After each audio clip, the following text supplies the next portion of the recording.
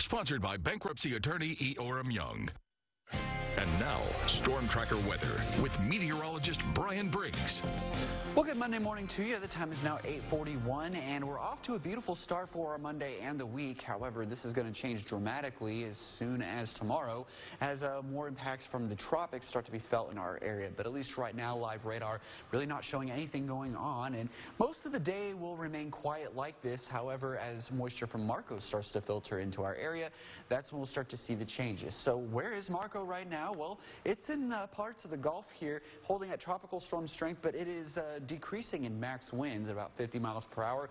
But notice a lot of the shower and thunderstorm activity has been along the Florida panhandle, at least through the good deal of the morning. Circulation, though, is off towards the southwest, and this is still on track to eventually make its way towards the Louisiana coastline and eventually into Texas until it eventually fizzles out. That shower and thunderstorm activity, though, will continue to ride around that circulation, and that's what will provide the chance for showers and thunderstorms, at least for our area for Tuesday into Wednesday. But that's about all we're going to see from Marco. Really not looking like too much of an impactful situation here for us, but the one thing that we do need to keep an eye out on is this storm, Tropical Storm Laura. And right now, still going just south of Cuba here and is moving west-northwest at 21 miles per hour. And it's getting to that point where it's going to be getting to that critical point of what we'll see what happens ultimately with the circulation and its development when it gets into the open Gulf. It's been interacting with a lot of land the last couple days, which has kind of kept a lid on development here, but all bets are off once the system gets into the Gulf of Mexico.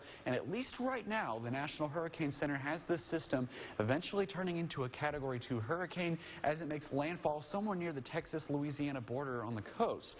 That does include the Artemis in the path as it eventually races off towards the north once it does make landfall, and eventually we'll be dealing with the system no longer by the time we get towards the Friday time frame. So later Wednesday into Thursday is when this system is going to look like it's going to impact the Artemis, and this one, depending on how strong the storm is when it comes in, will ultimately determine how much impact we're going to see here in the Artemis. Certainly not out of the realm of possibility seeing a tropical system here, and definitely that potential for some severe weather and even some flooding at times. Details will continue to get ironed out as we get closer to that day. But until then, we're just going to be dealing with some isolated showers and thunderstorms during the afternoon and evening here, especially for our eastern zones. And then by the time we get to Tuesday morning and much of Tuesday here, we're going to be seeing moisture streaming in from Marco, and that's going to provide quite a bit of scattered shower and thunderstorm activity through much of the day and even continuing into the nighttime as that moisture and at least a little bit of instability spins around that low center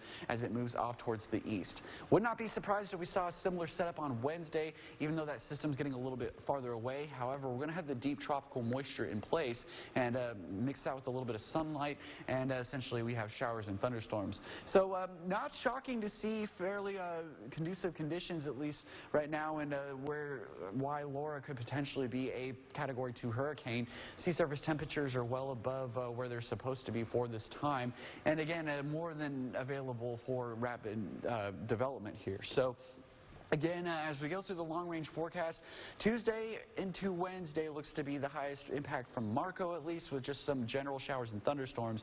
Bigger impacts come for Thursday for the Artemis for Laura, and then moisture sticks around for the end of the week into the weekend.